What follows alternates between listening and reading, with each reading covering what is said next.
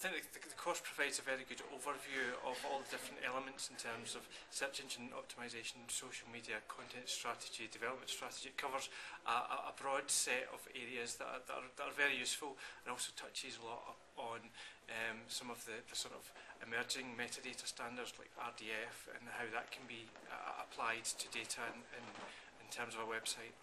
I was hoping to get some information relating to how we could manage our content better.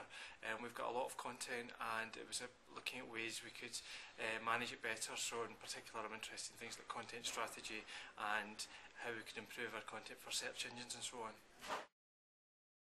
We are developing a social strategy, so the information here will help us with that, and also help us in terms of how we can improve our content. So I think there are a lot of outputs from this that will help guide us in terms of taking our website forward.